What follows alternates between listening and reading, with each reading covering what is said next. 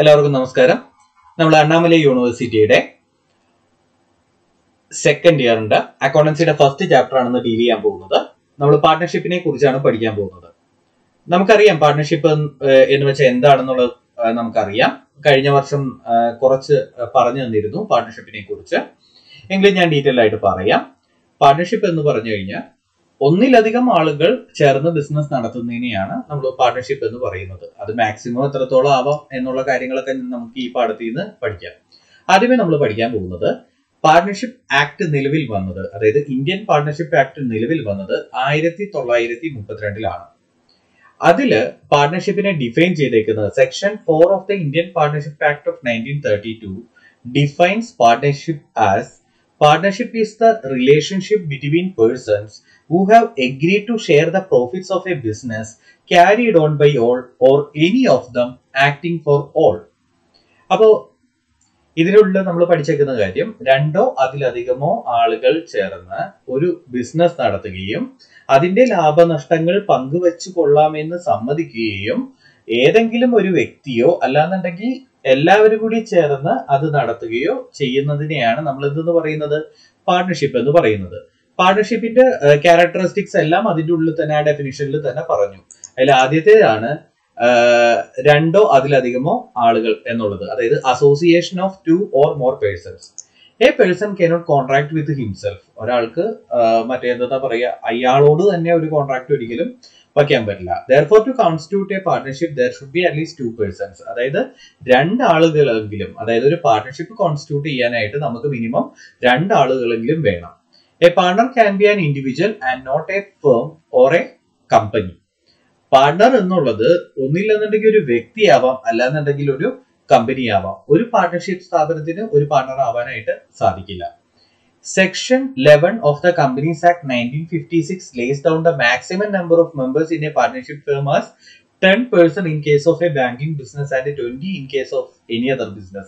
നമ്മൾ മിനിമം ലിമിറ്റിനെ കുറിച്ച് മാത്രമേ സംസാരിച്ചുള്ളൂ. എന്താണെന്ന് വെച്ചാൽ മിനിമം 2 പേരെങ്കിലും ഉണ്ടായിരിക്കണം എന്നുള്ള കാര്യമായിരുന്നു നമ്മൾ അതിൽ പറഞ്ഞത്. പക്ഷെ മാക്സിമം എത്രത്തോളം ആവാം, കമ്പനീസ് ആക്ട് ആണ് അതിൽ പറഞ്ഞേക്കുന്നത്. കമ്പനീസ് ആക്ടിൽ നമ്മൾ ബാങ്കിങ് ബിസിനസ് ആണ് ചെയ്യുന്നതെങ്കിൽ മാക്സിമം 10 പേര് വരെ ആവാം.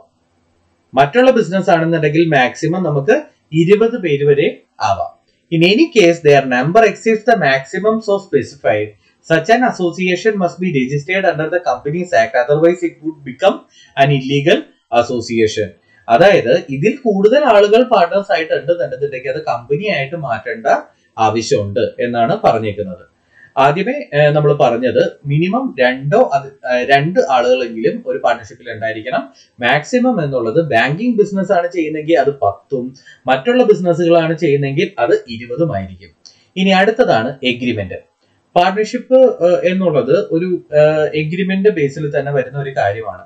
ഈ എഗ്രിമെന്റ് എഴുതി തന്നെ കീപ്പ് ചെയ്യണമെന്ന് നിർബന്ധമൊന്നുമില്ല.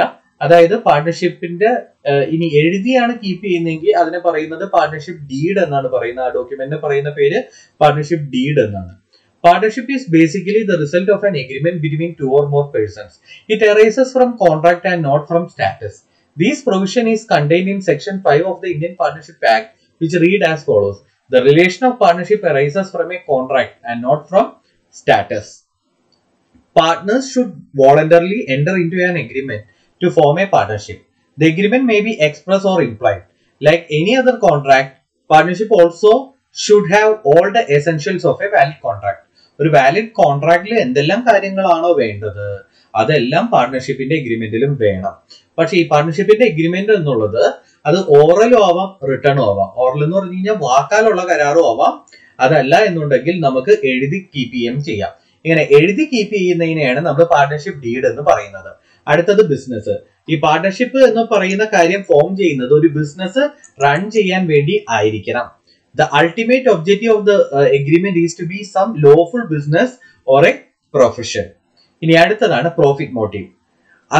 ഈ പറയുന്ന കാര്യത്തിന്റെ അസോസിയേഷന്റെ മെയിൻ മോട്ടീവ് എന്നുള്ളത് ലാഭം ഉണ്ടാക്കുക എന്നുള്ളത് തന്നെയായിരിക്കണം. The idea of association of 2 more persons to carry on a business to earn profit. In other words, the very objective of the business is to earn profit, and all the partners should share the profit or loss equally or in agreed ratio. Shared in agreed ratio. എന്താണ് ഈ പറഞ്ഞേക്കുന്നതെന്ന് വെച്ച് കഴിഞ്ഞിട്ടുണ്ടെങ്കിൽ ഈ കിട്ടുന്ന ലാഭം partners equal ആയിട്ട് divide ചെയ്ത് എടുക്കുകയോ അല്ലാന്നുണ്ടെങ്കിൽ എഗ്രിമെന്റിൽ എന്താണോ പറഞ്ഞേക്കുന്നത് ആ രീതിയിൽ ഡിവൈഡ് ചെയ്ത് എടുക്കുകയോ വേണം. ഇനി അടുത്തതാണ് മാനേജ്മെന്റ്. മാനേജ്മെന്റ് എന്നുള്ളത് ഒന്നില്ലെങ്കിൽ പാർട്ട്ണർഷിപ്പിൽ ഇപ്പൊ 4 പേര് ചേർന്നാണ് ഒരു പാർട്ട്ണർഷിപ്പ് ഫോം സ്റ്റാർട്ട് ചെയ്യുന്നതെന്ന് വിചാരിക്കുക. ഈ 4 പേർക്കും കൂടിയും ചേർന്ന് ബിസിനസ് നടത്താം. അല്ലാന്നുണ്ടെങ്കിൽ 4 പേരും കൂടി ബാക്കി 3 പേർക്കും പൈസ മാത്രം കോൺട്രിബ്യൂട്ട് ചെയ്യാം. 4ാമത്തെ ആളെ അവിടെ ചുമതല ഏൽപ്പിക്കുകയും ചെയ്യാം. The partnership business should be run by all partners. Each partner has a right to participate in the management of affairs of the partnership business. However, 1 or 2 partners may, with the consent of all other partners, can manage the affairs of the firm. ഇനി അടുത്താണ് implied agency. Implied agency എന്ന് പറഞ്ഞു കഴിഞ്ഞിട്ടുണ്ടെങ്കിൽ ഓരോ പാർട്ണറും every partner is an implied agent of other partners of the firm. അതായത് എല്ലാ പാർട്ണറും ഈ ബിസിനസിനെ സംബന്ധിച്ച് തീരുമാനം എടുക്കാനായിട്ട് എല്ലാ പാർട്ണേഴ്സും വന്ന് ഒരേ രീതിയിൽ ഒരേ ശബ്ദത്തിൽ പറയേണ്ട കാര്യമില്ല. ഏതെങ്കിലും ഒരു എന്താ പറയുക ഒരു മറ്റൊരു കോൺട്രാക്റ്റിലേക്ക് പോകണം അങ്ങനെയുള്ള സംഭവമൊക്കെ ആണെന്നുണ്ടെങ്കിൽ തന്നെയും എന്താ പറയുക ഈ ബിസിനസിന്റെ റെപ്രസെന്റേറ്റീവ് ഈ ഓരോ പാർട്ണേഴ്സും തന്നെയാണ്. അടുത്തതാണ് അൺലിമിറ്റഡ് ലയബിലിറ്റി. അൺലിമിറ്റഡ് ലയബിലിറ്റി എന്ന് പറഞ്ഞു കഴിഞ്ഞാൽ ഒരു നമ്മൾ പ്രൊപ്പറേറ്റർഷിപ്പിലാണെന്നുണ്ടെന്നുണ്ടെങ്കിൽ തന്നെ എന്താ പറയുക ബിസിനസ്സിൽ എന്തെങ്കിലും ലോസ് ഉണ്ടായിട്ടുണ്ടെന്നുണ്ടെങ്കിൽ ബിസിനസിന്റെ അസറ്റ്സ് വെച്ചിട്ട് അത് മീറ്റ് ചെയ്യാൻ പറ്റുന്നില്ല എന്നുണ്ടെങ്കിൽ എന്താ പറ്റുക ഈ പറയുന്ന പ്രൊപ്പറേറ്ററുടെ എല്ലാ സ്വത്തുക്കളും വഴി ആ ലയബിലിറ്റി സെറ്റ് ചെയ്യാൻ നോക്കും. അതുപോലെ തന്നെയാണ് പാർട്ട്ണർഷിപ്പും. ഈ പറയുന്ന ബിസിനസിന്റേതായിട്ടുള്ള അസറ്റ് വെച്ചിട്ട് അതിന്റെ ലയബിലിറ്റീസ് സെറ്റ് ഓഫ് ചെയ്യാൻ പറ്റുന്നില്ല എന്നുണ്ടെങ്കിൽ പാർട്ട്നേഴ്സിന്റെ പേഴ്സണൽ സ്വത്തുക്കളും കയറി പിടിക്കാനായിട്ടുള്ള അധികാരമുണ്ട്. അതുകൊണ്ടാണ് ഇതിന് അൺലിമിറ്റഡ് ലയബിലിറ്റി ആയിട്ട് മാറുന്നത്. ഇനി നമുക്ക് എങ്ങനെ ഒരു പാർട്ട്ണർഷിപ്പ് ഫോം ചെയ്യാം എന്നുള്ളത്. An agreement between the partners in the basis of partnership. The agreement may be expressed or അതായത് നേരത്തെ ഞാൻ പറഞ്ഞിരുന്നു എഗ്രിമെന്റ് എന്നുള്ളത് ഓറലോ ആവാം റിട്ടേൺ ആവാം. അത് റിട്ടേൺ ആണെന്നുണ്ടെങ്കിൽ നമ്മൾ അതിനെ പറയുന്നതാണ് പാർട്ട്ണർഷിപ്പ് ഡീഡ് എന്നുള്ളത്. പിന്നെ ഇതിനുള്ള പ്രധാനമായിട്ട് ശ്രദ്ധിക്കേണ്ടത് minor as A partner. Though a minor is incompetent to enter into a valid contract, he may be admitted to the benefits of partnership with the consent of all the partners. ഒരിക്കലും മൈനറെ enter ചെയ്യിക്കാം പാർട്ട്ണർഷിപ്പില്, പക്ഷേ അതിന്റെ ലാഭം പങ്കിടാൻ മാത്രമേ minor ഉണ്ടായിരിക്കുള്ളൂ. ബാക്കിയുള്ള കാര്യങ്ങളിലൊന്നും മൈനറിന് ഈ പറഞ്ഞ അധികാരമൊന്നും ഉണ്ടാവില്ല. ബെനിഫിറ്റ്സ് പാർട്ട്ണർഷിപ്പിന്റെ ബെനിഫിറ്റ്സ് മൈനർക്ക് എൻജോയ് ചെയ്യാം, അത്രയേ ഉള്ളൂ. അടുത്ത consideration. Partnership is an extension of the law of agency. So just like agency, no consideration is required to form a partnership. ഒരു പാർട്ട്ണർഷിപ്പ് ഫോം ചെയ്യാനായിട്ട് കൺസിഡറേഷന്റെ ആവശ്യമില്ല. അടുത്താണ് പാർട്ട്ണർഷിപ്പ് ഡീഡ്. അപ്പോ നേരത്തെ പറഞ്ഞു പാർട്ട്നേഴ്സ് തമ്മിലുള്ള എഗ്രിമെന്റ് ഓറലോ റിട്ടേണോ ആവാം എന്നുള്ള കാര്യം പറഞ്ഞിരുന്നു. പക്ഷേ റിട്ടേൺ ആണെന്നുണ്ടെങ്കിൽ എന്തൊക്കെ കാര്യങ്ങൾ നമ്മൾ അതിന്റെ ഉള്ളിൽ ഇൻക്ലൂഡ് ചെയ്യണം? റിട്ടേൺ ആണെന്നുണ്ടെങ്കിൽ അതിന് പറയുന്ന പേര് അഗ്രിമെന്റ് പറയുന്ന പേര് പാർട്ട്ണർഷിപ്പ് ഡീഡ് എന്നാണ്. അതിനുള്ള എന്തൊക്കെ കാര്യങ്ങളാണ് വേണ്ടത് എന്ന് നമുക്ക് നോക്കാം. ഒന്ന്, സ്ഥാപനത്തിന്റെ പേര്, അതായത് നെയിം ഓഫ് ദ ഫേം. അടുത്തത് date of constitution of the firm, അതായത് എന്ന് തുടങ്ങിയാണ് ഈ ബിസിനസ് സ്റ്റാർട്ട് ചെയ്യുന്നത്.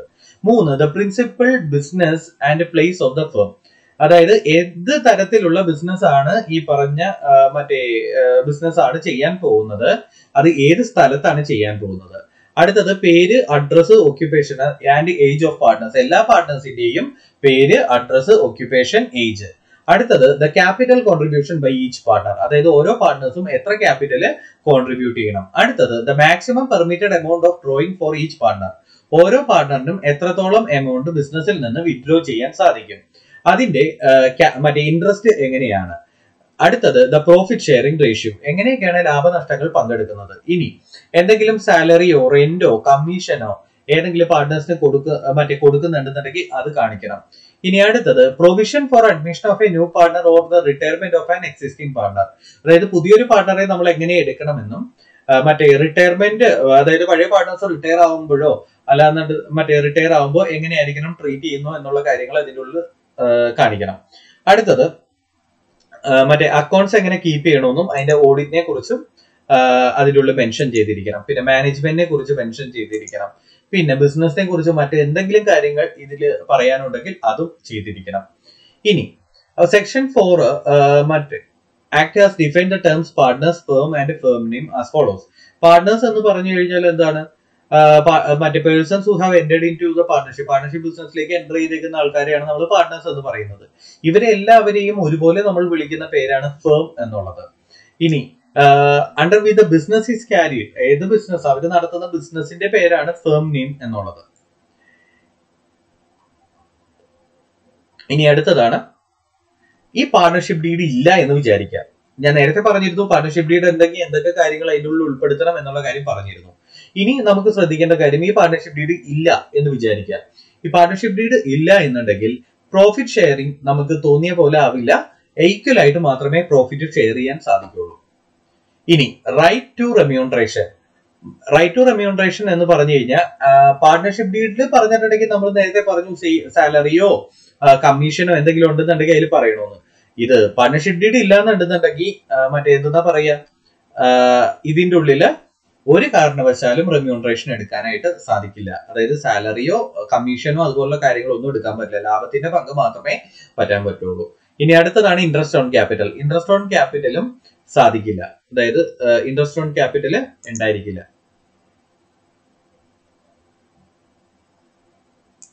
Interest on ഡ്രോയിങ്സും ഉണ്ടായിരിക്കുന്നതല്ല. ഇനി ഏതെങ്കിലും രീതിയിൽ ലോൺസ് പാർട്ട്നേഴ്സ് ബിസിനസ്സിലേക്ക് കൊടുത്തിട്ടുണ്ടെന്നുണ്ടെങ്കിൽ അതിന് 6% ഇൻട്രസ്റ്റ് മാത്രമേ പാർട്ട്ണർക്ക് കിട്ടുള്ളൂ. അതായത് ഈ പറഞ്ഞ എഗ്രിമെന്റ് ഇല്ല എന്നുണ്ടെങ്കിൽ 6% ഇൻട്രസ്റ്റ് മാത്രം എടുക്കാനായിട്ടുള്ള റൈറ്റ് കിട്ടുള്ളൂ. അതായത് ചുരുക്കി പറഞ്ഞു കഴിഞ്ഞാൽ എല്ലാ പാർട്ട്നേഴ്സും ഈക്വൽ ആയിട്ട് ലാഭനഷ്ടങ്ങൾ പങ്കെടുക്കുകയും ഒരു പാർട്ട്ണറിനും interest on capital ഉണ്ടാവാതിരിക്കുകയും interest on ഡ്രോയിങ്സും ഇല്ലാതിരിക്കുകയും പിന്നെ സാലറിയോ കമ്മീഷനോ അതുപോലുള്ള കാര്യങ്ങൾ ഒന്നും തന്നെ ഉണ്ടാവാതിരിക്കുകയും പിന്നെ 6% ഇൻട്രസ്റ്റ് മാത്രമേ ഒരു ലോൺ ബിസിനസ്സിലേക്ക് കൊടുത്തിട്ടുണ്ടെങ്കിൽ ഒരു പാർട്ട്ണർക്ക് മേടിക്കാനും സാധിക്കുള്ളൂ. ഇത്രയും കാര്യങ്ങളെ ഉള്ളൂ.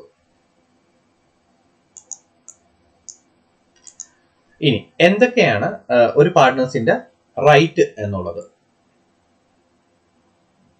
Rights and duties of A partner. Points മാത്രം വായിച്ചു പോവാണ്. ഒന്ന്, right to take part in the conduct of business. അതായത് ബിസിനസിന്റെ ഡേ ടു ഡേ അഫയേഴ്സിൽ പങ്കെടുക്കാനായിട്ടുള്ള അവകാശം. പിന്നെ right to B consulted. Every partner has the inherent right to B consulted in all matters affecting the business of the firm. Further, every partner has A right to express his views in front of other partners also. അതായത് അവരുടെ opinion പറയാനായിട്ടുള്ള അവകാശം. അടുത്ത് right to have access to books. അതായത് കണക്കുകൾ പരിശോധിക്കാനായിട്ടുള്ള അവകാശം. Right to share profits. ലാഭം പങ്കിടാനുള്ള അവകാശം. Right to interest on capital. Interest on capital കിട്ടാനായിട്ടുള്ള അവകാശം. ഇൻട്രസ്റ്റ് ഓൺ അഡ്വാൻസ് കിട്ടാനുള്ള അവകാശം. Right to B ഇൻഡംനിഫൈഡ്. അതായത് എന്തെങ്കിലും ലോസ് അല്ലാന്നുണ്ടെങ്കിൽ എക്സ്പെൻസ് എന്തെങ്കിലും ഓർഡിനറി ബിസിനസ്സിൽ അവർക്ക് ഉണ്ടായിട്ടുണ്ടെന്നുണ്ടെങ്കിൽ അവർ മീറ്റ് ചെയ്തിട്ടുണ്ടെന്നുണ്ടെങ്കിൽ അത് ബിസിനസ്സിൽ നിന്ന് ഈടാക്കാനായിട്ടുള്ള അവകാശം. ഇനി right to use the partnership property. പാർട്ണർഷിപ്പിന്റെ property use ചെയ്യാനായിട്ടുള്ള അവകാശം. പിന്നെ partners should not use it as their own property. സ്വന്തം പ്രോപ്പർട്ടി ആയിട്ട് അവർ ഒരിക്കലും അത് യൂസ് ചെയ്യാൻ പാടില്ല. അത് അവരുടെ ഫേമിന്റെ പ്രോപ്പർട്ടി ആയിട്ട് മാത്രമേ യൂസ് ചെയ്യാൻ പാടുള്ളൂ. ഇനി power in an emergency. Emergency ടൈമില് A partner has the power to do all such acts so as to safe guard the business. അതായത് ബിസിനസിനെ സംരക്ഷിക്കാനായിട്ട് എന്തും പാർട്ണർക്ക് ചെയ്യാം എന്തെങ്കിലും ഇൻ കേസ് ഓഫ് എമർജൻസി. അടുത്തത്, no new partner to B introduce. പുതിയ പാർട്ണറിനെ ചേർക്കാൻ സാധിക്കില്ല. No liability before joining the firm. അതായത് ഇപ്പൊ എനിക്കൊരു റൈറ്റ് ഉണ്ട്. അതായത് ബിസിനസ്സിൽ ഇപ്പൊ എനിക്കൊരു പാർട്ണർഷിപ്പ് ഉണ്ടെന്നുണ്ടെങ്കിൽ എനിക്ക് തോന്നിയ ഒരാളിലേക്ക് എനിക്ക് മാറ്റാൻ പറ്റില്ല. അതിന് മറ്റുള്ള പാർട്ട്നേഴ്സിനെയും കൂടിയും സമ്മതം വേണം. അടുത്ത റൈറ്റ് ടു റിട്ടയർ. എപ്പോ വേണമെന്നുണ്ടെങ്കിലും റിട്ടയർ ചെയ്യാനായിട്ടുള്ള അവകാശം. No liability before joining the firm. Then right not to B expelled. Every partner has a right not be expelled from the firm unless there is a clause in the partnership agreement that give power to the majority of the partners to expel him in good faith. അതായത് ഒരു പാർട്ണർക്ക് മറ്റൊരു പാർട്ണറെ പറഞ്ഞു വിടാനായിട്ടുള്ള അവകാശം ഉണ്ടായിരിക്കുന്നതല്ല. ഇനി right to carry on competing business നടത്താനായിട്ടുള്ള അവകാശം. പിന്നെ profit റിട്ടയർമെന്റിന് ശേഷമുള്ള അതുവരെയുള്ള സബ്സിക്വന്റ് പ്രോഫിറ്റ് എൻജോയ് ചെയ്യാനായിട്ടുള്ള അവകാശം. ഡ്യൂട്ടീസ് എന്നുള്ളത് എല്ലാ കാര്യങ്ങളും ഗുഡ് ഫെയ്ത്തിലായിരിക്കണം. അടുത്തത്, എന്തെങ്കിലും നഷ്ടം ഉണ്ടെന്നുണ്ടെങ്കിൽ അത് പരിഹരിക്കപ്പെടും. നേരത്തെ പറഞ്ഞു ഇൻഡെംനിഫൈ ചെയ്യാനായിട്ടുള്ള അവകാശം. To attend to his duties diligently. ഓരോരുത്തരുടെയും ഏൽപ്പിച്ചേക്കുന്ന റെസ്പോൺസിബിലിറ്റീസ് കൃത്യമായിട്ട് ചെയ്യുക. Not to claim remuneration. പ്രത്യേകിച്ച് റെമ്യൂണറേഷൻ പറഞ്ഞിട്ടില്ലെങ്കിൽ അതിന് ഒരു കാരണവശാലും റെമ്യൂണറേഷൻ വാങ്ങാൻ പാടില്ല.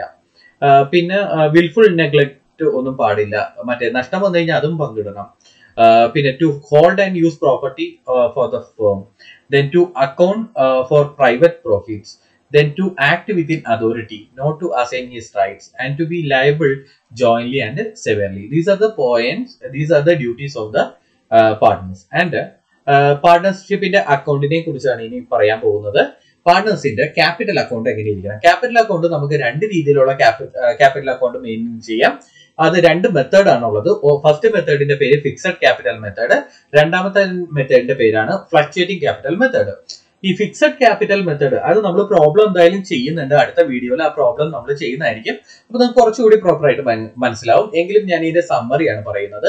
ഫിക്സഡ് ക്യാപിറ്റൽ മെത്തേഡിൽ രണ്ട് ക്യാപിറ്റൽ അക്കൗണ്ട് ആയിരിക്കും മെയിൻറ്റെയിൻ ചെയ്യുക. ഒന്ന് പാർട്ട്നേഴ്സ് ക്യാപിറ്റൽ അക്കൗണ്ടും രണ്ടാമത്തത് പാർട്ട്നേഴ്സ് കറന്റ് അക്കൗണ്ടും. ഫ്ലക്ച്വേറ്റിംഗ് ക്യാപിറ്റൽ മെത്തേഡിൽ only one account is maintain, ഒരേ ഒരു അക്കൗണ്ടേ മെയിൻറ്റെയിൻ ചെയ്യുള്ളൂ.